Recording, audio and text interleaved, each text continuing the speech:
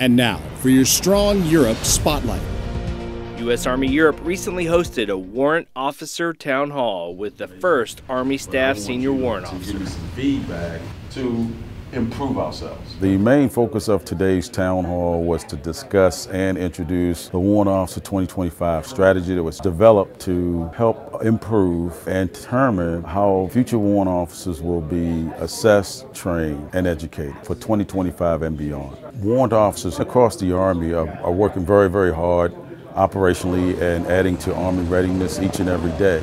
So the goal is to make sure that we're providing the theater with the best warrant officers that we can. Here in USARA, as you know, this theater has its own set of unique opportunities, and I will tell you, working over here in USARA is probably one of the most rewarding assignments a soldier or warrant officer can have. For more on the Army in Europe, go to eur.army.mil.